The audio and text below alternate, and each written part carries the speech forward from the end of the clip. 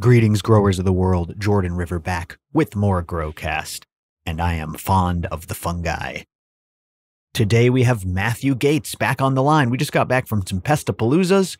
We are fresh and ready, having talked a lot about IPM, so I wanted to do an episode on biocontrols, specifically biocontrol sprays, utilizing microbes in your garden for pest applications and more. So this episode is all about biocontrol sprays. I know you're going to love it, but before we get into it with Matthew, shout out to LI Hydro. That's right, we love LI Hydro out in Long Island. 2 convenient locations, Bethpage and Islandia. That's right, LI Hydro, our friends. They support education, they support home growers. Wonderful staff out there, super knowledgeable, great selection. If you're in the New York City area, you want to hit up LI Hydro on Long Island. Like I said, 2 locations, and they always got something awesome going on, from community events to classes like the PESTAPALOOZA we were just at in June. Incredible staff. Thank you so much to LI Hydro and the whole team.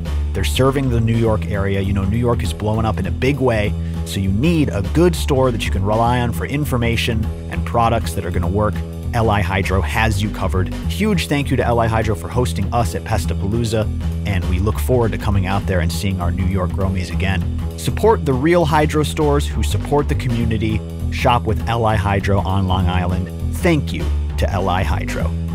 All right, everyone, let's get into it with Matthew Gates. Thank you for listening and enjoy the show. Hello, podcast listeners. You are now listening to GrowCast. I'm your host, Jordan River, and I want to thank you for tuning in again today. Before we get started, as always, I urge you to share this show. Hit that share link, hit the thumbs up, give us a follow. We're on Spotify. We're on all your favorite apps. If you're just tuning in for the first time, be sure to follow us. YouTube, Spotify, wherever you like. And see all the action at growcastpodcast.com/action. There you'll find the seeds, the membership, the classes, and so much more. Speaking of classes, we just got back from a couple of awesome classes on the West Coast and the East Coast with today's guest. PESTAPALOOZA was so much fun.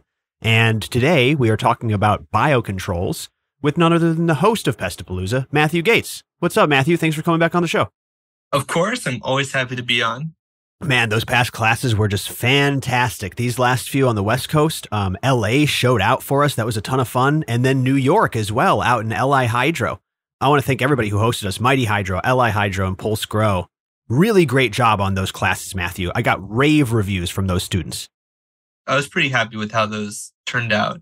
I really appreciated the passion and all the people who came. And I could tell that a lot of people, whether home growers or commercial growers, were just really interested in learning more about the scientific topics. And they're trying to learn more and in that way, just be better at growing in that way. And, you know, of course, I'm going to support that. Yeah, really great stuff, man. And I love to see your passion.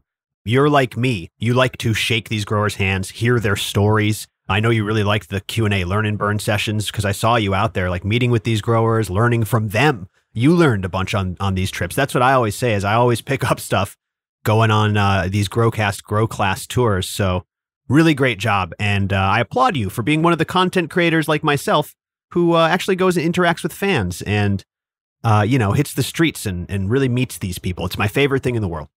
No, I appreciate it. And you're totally right. I learn a lot on these trips. And then I'll learn a little bit about what people are dealing with pest-wise. And sometimes people come in with techniques that will be helpful for other people. So it starts sort of a community appreciation. And that's honestly what we need a lot of. I would say that's a big part of the community side of those classes. You know, everybody talking, sharing, talking about different products, you know, and their effectiveness, which is what we're going to get into today, specifically focusing on biocontrols and biocontrol sprays. This is an in-depth topic, man. We could probably do a 3-hour class just on this, but I want to go over the 30,000-foot view and a couple of the specifics when it comes to these biocontrol sprays, you know, applying these fungi and parasitic, you know, bacterium and different things like that that aren't your traditional toxic chemical pest sprays. That's what I'd like to cover today, Matthew. How they work, how to apply them, what these different species are, and just pick that brain of yours. Does that sound good? It sounds great. Well, let's dive right into it, man. Let's get the terms out of the way because I'm saying biocontrol spray, but I want to hear from you. What is a biocontrol specifically? What classifies that? Yeah, so many people are probably aware that there are various organisms out there that will attack or parasitize, or another way, like affect other organisms. Sometimes this will be in a beneficial way. Sometimes this will be in a negative way for the target. And so like predators and things like this can be biocontrols. But what makes something a biocontrol explicitly has a lot to do with its ability to actually affect a certain target. So that's usually in some way confirmed or verified, oftentimes through research. So although you might have natural enemies in general, like in and around your property, you don't necessarily have like a biocontrol because it might not actually keep up with the pests that you're worried about, Right. or various pests that you might be worried about. So in that way, a biocontrol is usually such a natural enemy or parasite that it is really effective, because otherwise it might not be worth it to apply it, or it might even be ecologically damaging and possibly economically damaging if it affects a bunch of non-target organisms that are native to your area. You don't really want that. And there's certainly examples where that's happened in the past. Okay, so that's interesting. So this is a living organism of some kind that it's not just capable of, for instance, consuming another insect or, deterring another insect. It's not just capable of it, but it's very effective at controlling this pest. That's what classifies a biocontrol. So a beneficial insect might be capable of eating this pest, but they're not classified as a biocontrol necessarily. It has to be effective. I hadn't quite thought that through all the way. Yeah, and there's like examples of like generalist predators that maybe they'll snack on like for example, I say this about cucumbers mites, for example, or Swarovskii, another predatory mites. Sure, they might snack on a spider mite or something like this, but they won't necessarily be what you might say in a video game parlance. They might not be a hard counter to the pest, right? Right. They won't be super effective against them. And so in a lot of cases, you'd have to have a huge amount for them to have a certain effect that you would find desirable, and during a time or through a time that would be economically useful for you. So when it comes to sprays, if someone says this is a biocontrol spray, it's still tested and effective, but it's usually a microbe, right? A microscopic. Obviously, you're not spraying out insects out of this bottle. Usually you're dealing with what? Fungi, insecticidal fungi, things like that? Yeah, a lot of the time. Usually it's either, and then certain definitions can be a little bit fuzzy here. So like you have like products that are so-called biorational products, which may be like the excretions or secretions or whatever of a biological organism. Right. So like a plant or bacteria or fungi or something like that. Or it might be that extract and them. Perhaps they've been killed through the process and just happen to be there. Or maybe they're both there or something like this. So that can happen sometimes. And so what people call biocontrol might be a little fuzzy there. But generally, I think the typical concept is that it's a microbe, usually, that's still living and is going to have some sort of like a usually pathogenic effect or antagonistic effect in general. So it might parasitize the target. It might produce compounds that will negatively affect the target, but it doesn't necessarily parasitize them. And those are probably the two biggest examples. So that's a good point, which is you're saying it gets kind of fuzzy and more complicated when it's not just saying like, okay, there's bacteria in this bottle, because the bacteria are producing some sort of compound. And like you said, through a process, they might accelerate that and concentrate that one compound. So we're going to get into some products, and I think I know what you're kind of already leaning towards there. Do you want to get into some specifics? Do you just want to dive right into specific strains of these types of biocontrols? Let's do it. Yeah, sure. BT, Bacillus thuringiensis. Talk to us about what BT is, how there's different species, and how we should be approaching these bottles that say BT. Yeah, so Bacillus thuringiensis is a species of bacteria, and there are a bunch of different sort of strains or subspecies, however you'd like to call them. There are many out there, actually. Many of them might be research isolates that are being looked at, or they just might happen to be samples from various parts of the world. But in commercial applications, there are a few more common ones that people typically see. So like a big one would be BTI, or Bacillus thuringiensis israelensis, which is commonly used against flies and particularly their larvae. So the bacteria get into the body of the larva and they start to produce various proteins like cry proteins, for example. And those essentially, those and a bunch of other things that are produced by the bacteria break down the gastrointestinal tract of the insect and basically give it sepsis, and they die. And that's essentially what happens with these other subspecies too. Like, for example, BTK, which is Bacillus thuringiensis kerstaki, or I don't really hear people say BTA very often, but there's a BT izawi, which is also, both of these are both used against caterpillars, so the larvae of moths and butterflies. And this is important because if you use the wrong subspecies, it might not be very effective. So it's really important that you pay attention to what the subspecies affects and whether you're using the right one. And also, it's important to know how the organism is going to be useful. So usually they have to be ingested. In this case, they do, because the bacteria doesn't really like travel into the plant for the most part. It stays on the surface of the plant. So you are going to have to sustain a little bit of damage. And also, you usually are going to be more effective with these products the younger the larvae are. And this is particularly true for caterpillars, because if they're older, then their immune system is more developed and they're more likely to be able to fight it off.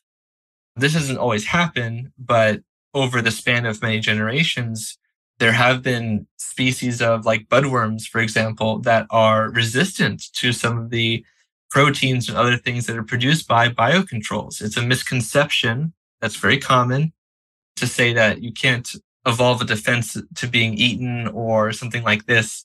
Certainly it's going to be more difficult, but over the span of like an insect's lifetime, multiple generations, yeah, even biocontrols can be avoided or impaired.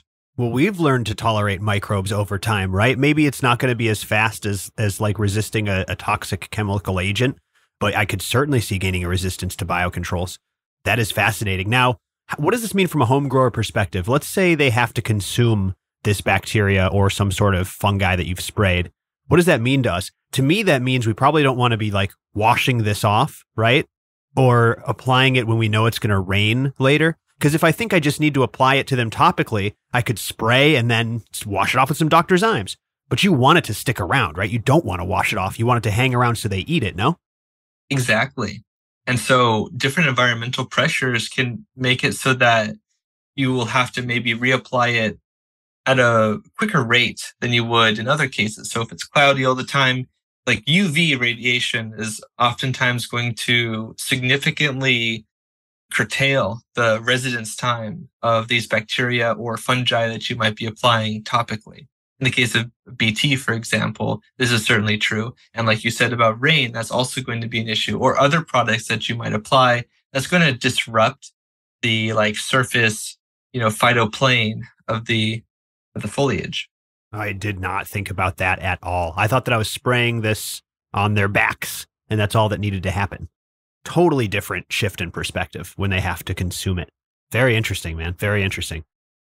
So BTI, you said for things like flies, and BTK for things like caterpillars and worms, right? That's right. Again, from a cannabis home grower perspective, does that mean if we get something like thrips, which I know are very worm-like, which bacillus are affecting them, the BTK? I don't think that there's a bacillus that's going to be useful against them. Oh, wow. I didn't know that. To my knowledge. Yeah. Certainly there are other products like Beauveria bassiana that might be effective against thrips, especially their quiescent stage when they're sort of developing into their final adult form. I think that's probably when they would be most susceptible. Ooh, okay. Well, I want to get into that, but let's stay here. What is BTI and BTK useful specifically for the big cannabis pests? The big ones would be things like fungus gnat larvae would be affected by BTI, and things like budworms especially would be affected by BTK. Right. There's also research that's supporting this for a long time. Because there are several species that affect other plants and then also affect cannabis, we do have data that can kind of back up these claims, which is, I think, very important for people to always be looking for. But we're at a point in cannabis pest research where there's research that is being done specifically with cannabis. And so these claims can be more confidently applied. You know, one thing that we noticed during these classes, those budworms, man, those budworms are a major problem. You know, and we talked about it on this show, obviously, but going around and talking to growers, you want to do what you can and apply that BTI and BTK often, early and often is what I would say. But yeah, do you have anything to finish up on BT before we move on to Bavaria bassiana? Not so much, just to say that it's really important to recognize some of those environmental effects. I think those often are sort of not appreciated. And also, like you mentioned, I'm going to echo that statement, especially in LA and San Diego. We had a lot of people talking about budworms being an issue, and it makes sense. The corn earworm is an incredibly ferocious pest of many different crops, and it causes like billions of dollars in agricultural damage. So I think that it's really worth it to have a combined strategy. Maybe don't even rely totally on BT. Also have physical barriers and things like that in effect. But if you can't get that in time, then just be sure to apply maybe weekly or something like that, a BT product around the time where you expect budworms to be active. And if you're in California or the West Coast, where it can sometimes be quite arid, you might be a little bit more regular depending on other conditions. If it's hot and dry, there's a lot of sun out there, then I think those BT products might wane quicker. Yes, that makes a lot of sense. You're not dealing with an oil, something that's just going to stick around. You're dealing with a living organism. And I guess on that note, it's also important to talk about storing these products a little bit differently, right? They don't store like oil either, where these products should be kept in a cool, dry place because of their sensitivity. Do you recommend that? I definitely recommend that. Absolutely. And one of the questions we got at the PESTAPALOOZA was somebody who had stockpiled some, was asking about like sort of expiry information. Does it expire? And when does it expire? And is it like partially effective if it's a little bit past that date? Right. And, it's hard to know really. Like some medicines are like this, right? But I think it would be probably more efficient to just get something that's newer. And also formulations are changing sometimes too. Yeah. So they might actually last longer as well, even in the best conditions, even longer. So that's a really good point. And, I'll give you the breakdown right now, which is these people are scared of getting their asses sued off. So that number is always going to be rounded down. This is the way I look at it. This is the way I look at food expiration, Matthew, which is like, if they're telling me 7 days, I know I'm good for 8. I just know I'm good for 8. So maybe I'm flying by the seat of my pants, but to me, I'm always thinking, well, if they have some studies on this, they're going to be as conservative as possible. So if it's only a little bit over the line, and especially if it's been stored well, I'm proceeding with confidence. But you're right. Where's that diminishing return? When does it become half as effective? When is it useless? There's really no way to tell, and probably a variety of factors affecting it. But don't waste those biologicals. Keep them stored well so you don't torch that money by leaving them out in the sun. The FOOP, baby. Code GrowCastF2. That's a brand new code. Saves you 15% at thefoop.com. Plus, for the rest of August only, you get free shipping on all orders. That's right. Free shipping throughout August and everyday low prices now in effect. That's right. Lower prices on your FOOP nutrients. Go ahead and head over to thefoop.com. Grab their certified organic liquid nutrients, their clone gel, their foliar mist, and more. You guys know that I love this FOOP clone gel. It's full of all the micro and macronutrients that your plant needs to get started, as well as some special goodies like aloe and willow bark, and tons of bacteria and fungi to kickstart your microbiology. I use FOOP clone gel in my cloning setup. I get 100% success rate virtually every time with my clones. Plus, you see that beautiful white bloom forming across your cloning mat. The FOOP mist has a broad spectrum. It's based on the nutrients itself, but it also has some extra foliar goodies in there like peppermint oil and aloe. So you can get, again, all the micro and macronutrients your plants need, plus beneficial biology like fungi, bacteria, protozoa, and more. The foop is great in an organic setup. Add it to your soil, add it to your veggies, add it to your cannabis. I love getting those aquatic microbes involved in my garden with the foop, bring out those amazing, unique flavors. Check out their nutrients, check out their sweetener, their amazing cloning gel, their foliar mist. Use GrowCast F2. That's the new code, GrowCast F2. And you get free shipping on all orders for the rest of August. Plus, their everyday new low prices are in effect. Thank you to the Foop for being such great supporters, and enjoy those organic nutrients, baby. Be healthy, go organic. Use the Foop, thefoop.com. Okay, so let's move on. Let's go to Beauveria bassiana. I know you're a big fan of this biocontrol. Tell us how it operates, why you like it. Yeah, I've made several videos, and some of my most popular videos are on Beauveria. So I know that there's quite a few people who enjoy this fungus. It's gotten a lot of press. It's been I'd probably say it's one of the most popular biocontrol products that are used. And when people ask me my favorite biocontrol, a lot of times people are thinking of like an insect or a mite or something like that, but I often refer to this fungus because it is a biocontrol. Maybe not in the conventional way of something that you release, like an insect, but it's super effective. What it does essentially is it's actually a soil fungus. So it's in the cordyceps family. And a long time ago, long story short, it was able to jump from just existing on insects and other arthropods to living inside plants as an endophyte. And this is really great, especially in grasses, because an insect will feed on the tissue and then it'll get some of the fungus. And then that will be in its body and it will mycosize. So it'll spread out, it'll infect the gut, and it will basically kill the insect from the inside out. You can also apply it in a commercial application like conidia or spores or other propagules. And then those will do the reverse. They'll sort of colonize on the surface. They'll penetrate through the body of the insect, and then they'll spread out into its body. Whoa. So it's really effective against insects that are very close together. Because they're so near each other, it's very easy for the fungus to kind of hop from one to the other, especially when it turns them into a big fluff ball full of spores that will quickly move across the area. It's a horrifying scene. And if you think of the mycelial network, right? It's crazy to see it kind of in this form. And like you said, hitting a cluster of insects, they are completely consumed by this mycelial network, and they're coated in this fuzz. And what's left after a lot of the time are like husks of their dead bodies, right? Yeah. And I think that one of the most interesting things about Beauveria is that it's so useful against a wide variety of insects. Although I will caution people to say that that doesn't mean that it's going to be something you could not worry about ever. I think that if you're a responsible grower, then you're somebody who's concerned about the environment as well, at least your local environment.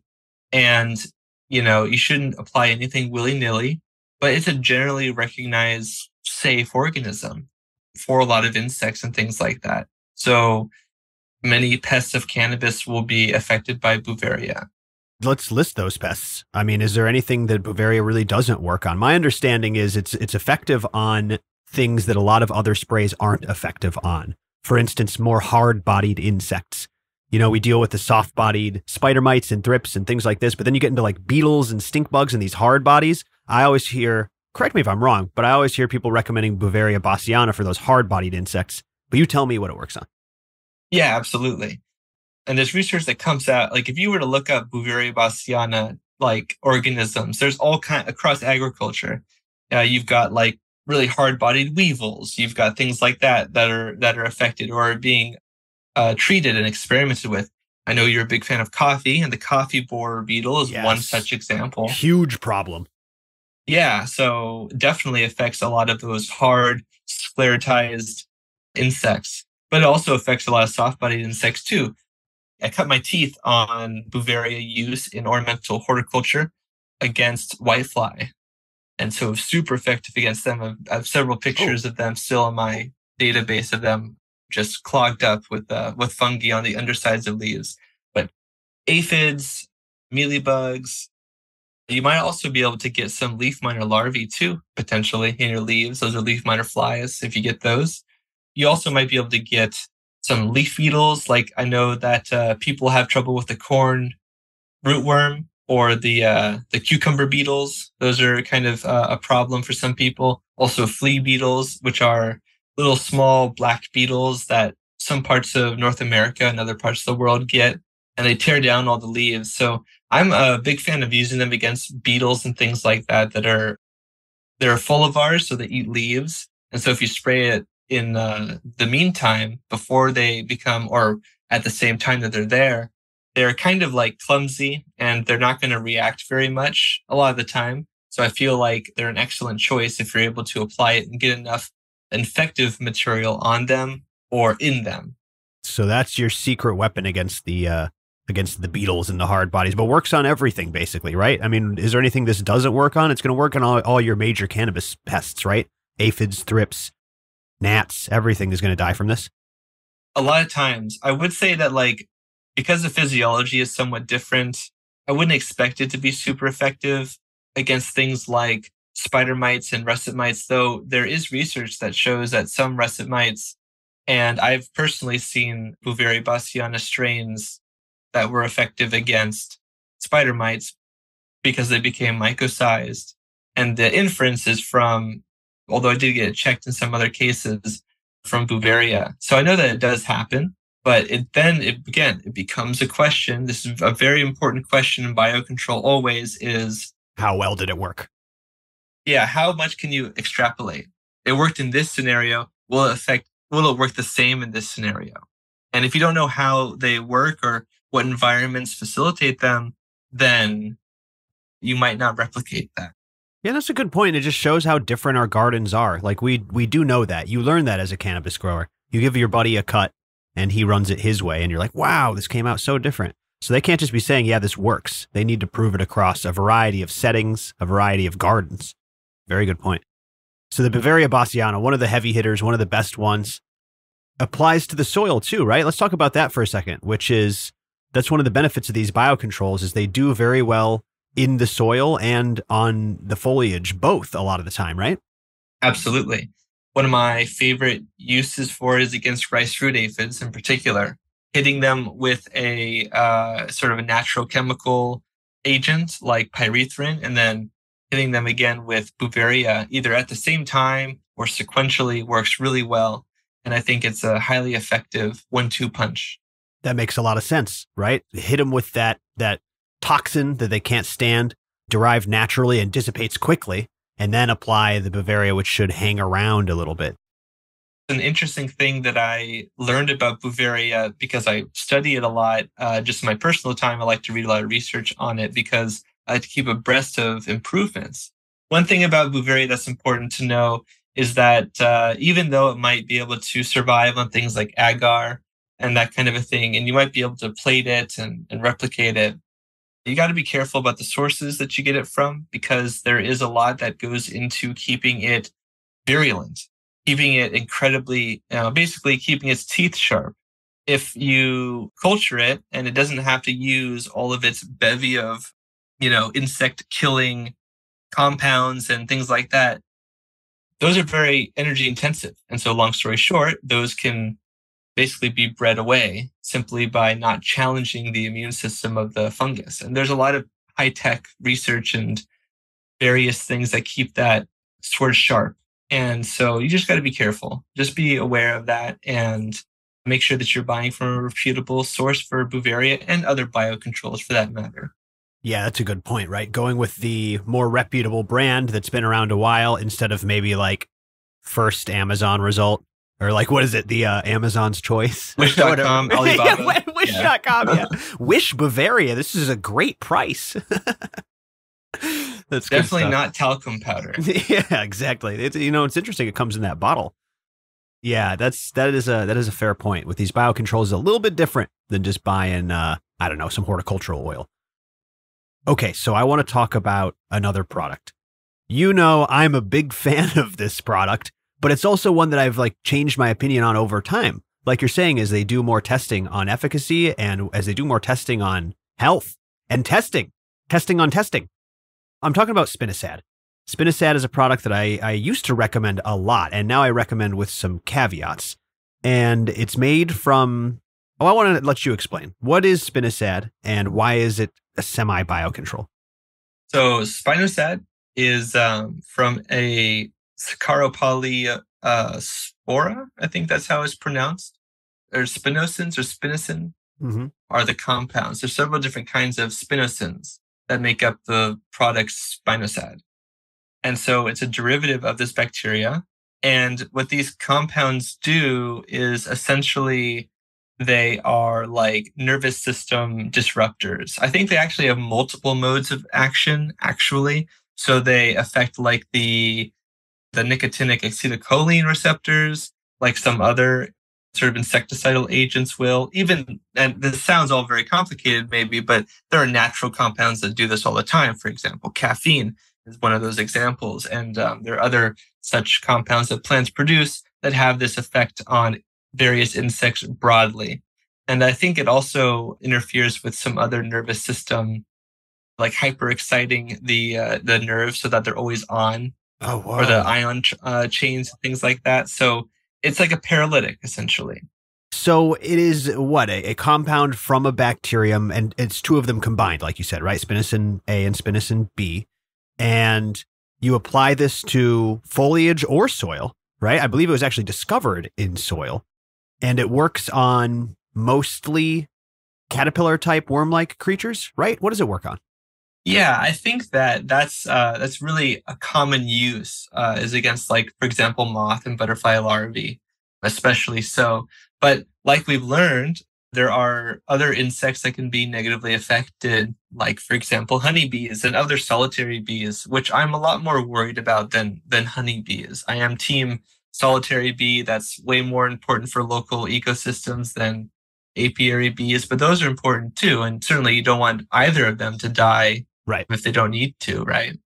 So the spinosyn being extremely toxic to bees. And the thing about the spinosyn is it dissipates quickly, right? So I'm told that if you use it after dusk, bees tend to go back to their hives after the sun goes down. They're like clockwork. So I've been told that if you use it after the sun goes down and you're careful where you spray it, avoiding the plants that are most utilized by pollinators, that it's okay. But when I found that it was toxic to bees, I was like, okay, that's another notch in the book. Doesn't really affect the tent grower, right? I recommend it for thrips, Matthew. It seems to work really well on thrips. Shout out to Barry, one of the members, because I've dealt with thrips in a variety of ways, right? There's more than one way to skin a cat. But he said try spinosad on the thrips. It really tended to work on the infestation that I dealt with particularly. So no problem for the indoor growers, but you got to watch out for the pollinators. Here's the other thing I heard about it, Matthew. I heard that it started showing up in concentrate testing. They used to test flour and it wouldn't show up, but once they started making concentrates and BHO, they started to find traces of spinosad in the BHO after concentration. Isn't that wild? Yeah, I think I remember we were hearing about some people were talking about during the PESTAPALOOZA as well. And also that is my understanding that it does degrade rather rapidly. So there are ways to responsibly use it in like an outdoor setting or something like that. Yeah, you got to be careful. And then, okay, so I want to kind of, on that note of testing and smoking these biocontrol sprays, I know you're not a doctor, so nothing that we're about to say is medical advice. I just want to get your opinion on people using these sprays in flower. On one hand, people say, well, it's a fungi. You know what I mean? I already spray my plants with compost teas, or there's fungi and microbes all around us all the time. So I'm going to use this in flower and then rinse it off, a couple of weeks before harvest. Again, I know from a health perspective, this is a little bit of a different approach, but do you recommend people do that? Or do you have an opinion on that? Yeah, I think that because of what for example, with the spinosad. So what I just said was that my understanding is that the spinosins and spinosad, they break down readily. But what could be happening is that people are applying it in an inappropriate fashion. So when you apply it, like, for example, constantly at the end of flower, Sure. or like right before, like literally right at the time of harvest, then you're going to have I think more likelihood that you're going to concentrate it if after harvesting and that sort of thing, because people rush it sometimes too. You don't always necessarily know the pedigree of what you're getting, right? That's a good point. They might even apply it post-harvest. I don't know what people are doing necessarily to achieve that, but I wouldn't be surprised if that's one thing that could be happening. That is an interesting piece of the puzzle because this is what I was told. This is a very safe product, natural bacteria, yada, yada. I believe the origin is a rum distillery. Yeah, we got it pulled up here. Cambot has it pulled up here. The origins of spinosad came from a pirate's best friend, a rum distillery. Apparently, in 1982, a scientist discovered the soil-dwelling bacteria near a sugar distilling or a sugar processing plant for rum, and it was abandoned. And he found this in the soil. How cool is that?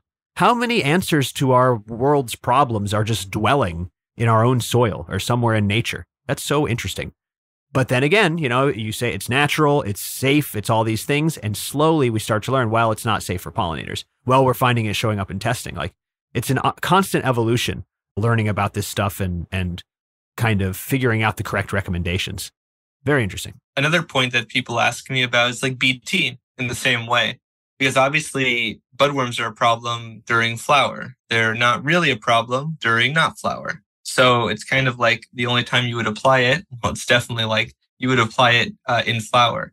I tend to not like to apply anything in flower, which is why my ultimate suggestion is to try to apply other methods of defense or avoidance. Yes. Before you're going to spray anything in flower. That's my step one opinion about it. But if you're going to apply something like these BT products, some people have asked me, can I be affected, or if I ingest it, will it affect me the same way it affects the insects? Well, we have a very different physiology to insects. And the other thing is that these products have to be tested very assiduously before they come to market, especially in California. I think I've talked about it before. Entire departments and wings of company production are devoted just to the California market because they're so stringent about things like this. Of course, that doesn't mean you just blindly follow something, right?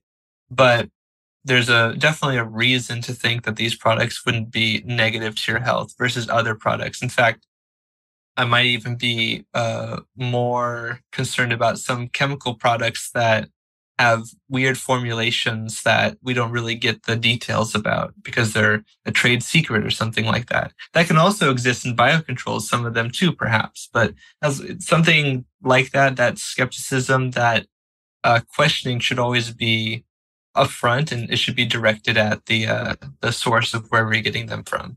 So listen, on that note of efficacy, what else can you tell us about applying these products? Just general tips on how to be effective with them and how we should approach the application of biocontrol sprays. I think that, so like we said earlier, a really important thing to keep in mind is the rate that you apply them at, the time of day, and the time of season that you apply them at. You want to apply them. You can't just apply them early on in veg or something and expect the microbes to be sticking around, at least at the level that's going to be a valid threat to the organisms you're trying to destroy. So, like I said earlier, budworm moth, budworm larvae, they're really only going to be active or looking at your plants when you're flowering. So you got to apply it at the right time. And you also got to know, hopefully, and hopefully not from experience, when the budworms are a problem, because at that point, you can save yourself a lot of resources and time if you only really apply it when you need to. And if you're crop scouting, you can look for examples of the pest, or maybe you find examples of the pest outside of your crop, but not inside your crop, because a physical barrier you're using is working well. So maybe you don't have to use the biocontrol product at all. Or maybe you'll apply it outside of your crop and kind of get them that way, just to be extra special. Sure. I love it, man. Use these biocontrols early, use them often, use them correctly, most importantly, and enjoy the fruits of their labor. There's so many options out there now, Matthew. When I was coming up in the grow game, there weren't a lot of options. And then there were all these other options that my teachers, my mentors told me, don't use these. Don't use Pylon and Avermectin. And I was glad that I was told that, because if you just rewind the clock a couple of decades, I feel like your average cannabis grower, and I don't know, probably your average grower in general, was just using these harmful, toxic substances, right? Do you feel that these types of products are really making a dent in those nasty chemical pesticides? Absolutely. And data, business data, marketing data, economic data shows that there's a lot of biotech growth in the last 10 years. Really on a larger scale, it's been growing quite a bit for many years, but the last 5 years, there's been a huge uptick in the interest. Yeah, no kidding, right? And when I say bio, I don't just mean like biocontrols like insects and mites and things, but yeah, like these products and other biorational products, which I'm super excited about. That I think for a long time, I found myself using the word discrete a lot when I'm talking, and you've heard me in my my lectures during the PESTAPALOOZA, where I'll use this term about different effects that are maybe sublethal. But if you, in aggregate, use them and you know what you're doing, you can like prime the plant's immune system. You can direct the plant's growth in a discrete way, but a sophisticated way. You can basically be the brain of the plant, knowing how the plant's immune system is going to respond.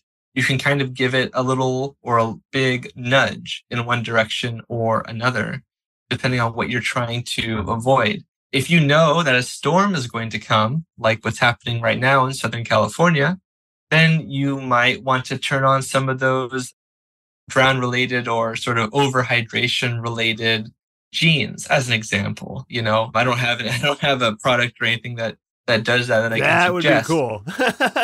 That would be cool, right? Yeah, you get to act as the plant's brain. I like that, the way that you phrase that. Applying chitin to stimulate the plant's immune system as if there was a pest attack. These are ways that you're acting as the brain of your plant or your grow room, really. That's a good way to put it. Yeah, right. You were kind of in this symbiotic relationship with the plant, and you have access to, like, I don't know, weather reporting and radar and thousands of years of human cultivation history. And you can apply that in a way that a plant can't very directly, and you can both be better for it. So that's kind of how I like to look at it. So what's been going on with Zenthanol? What kind of content have you been digging into recently, and what do you have coming down the pipe? Recently, I have been working very hard, although I'm very busy lately. As a passion project, I've been deep diving various groups of insects.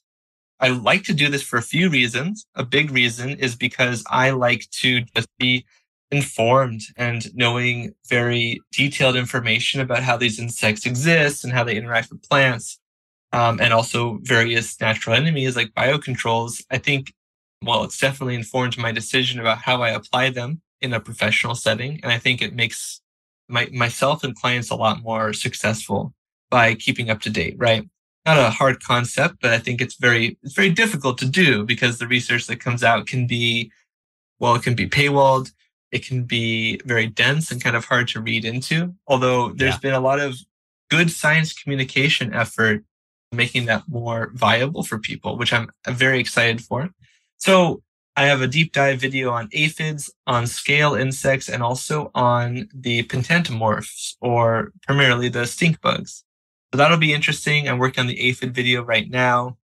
I go into how they've come to be, and we go into their biology and the symbioses that they have with certain microbes, and how they give them strengths, but also weaknesses that we can exploit.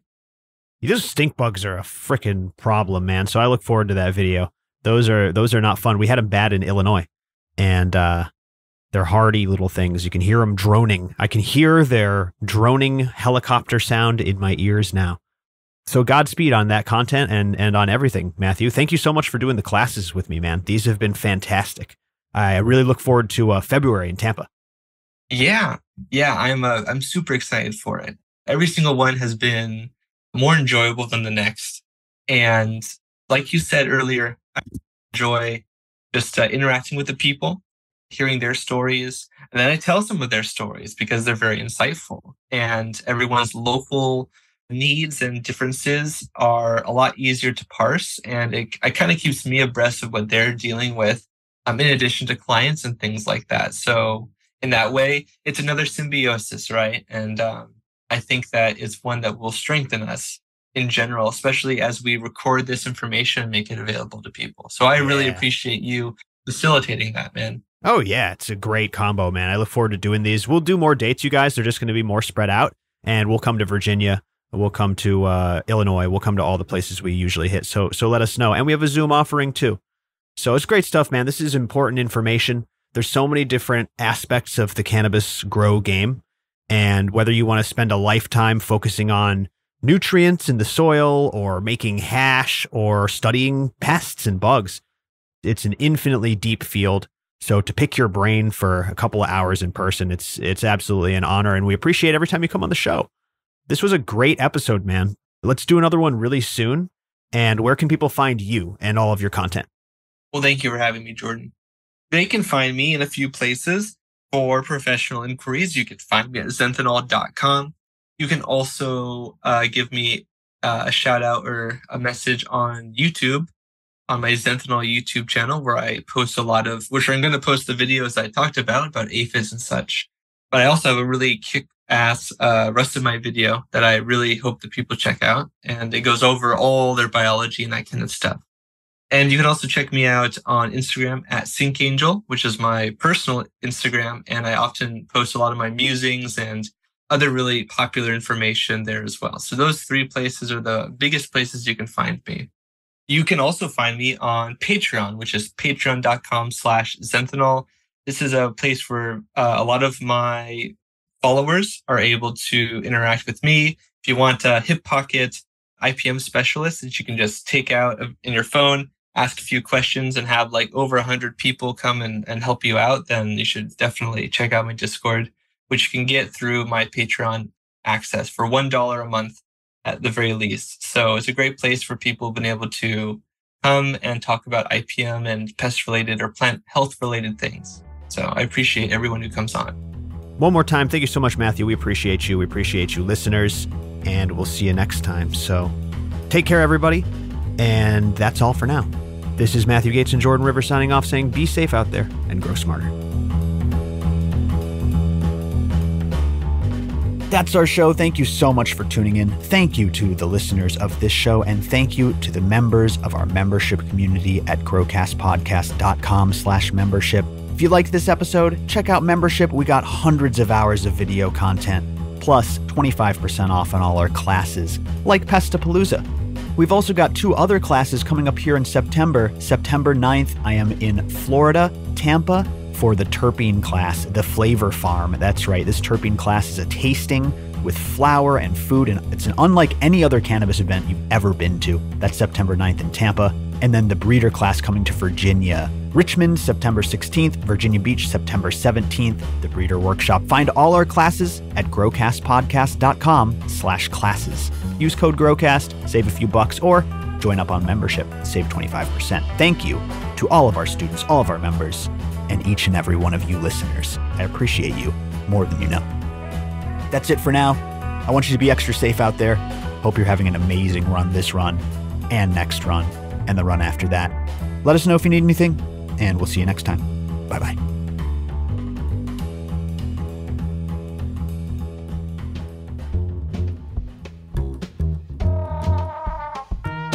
Do you like GrowCast podcast? Of course you do. Well, if you love this show, you're going to love A Slice of Cannabis, a show all about food and cannabis, hosted by our good friends and members, Port and the Rugged Gent. What's up, Rugged? Hey everyone, Rugged Gent here. If you're all about cooking, great cuisine, and cannabis like I am, then you've got to come subscribe to A Slice of Cannabis. We're free to listen to on Spotify or any podcast app, so come and subscribe today. Tune in to hear from world-renowned members of the cannabis industry as we explore the beautiful relationship between the food we enjoy and the cannabis we love to consume. Season 2 has just kicked off, so come check it out and catch up on old episodes with Jordan, friends of GrowCast, professional chefs, and much more. A Slice of Cannabis. Find us on Spotify or your favorite podcast app. and I'll see you there. A slice of cannabis, everyone. Go and subscribe now.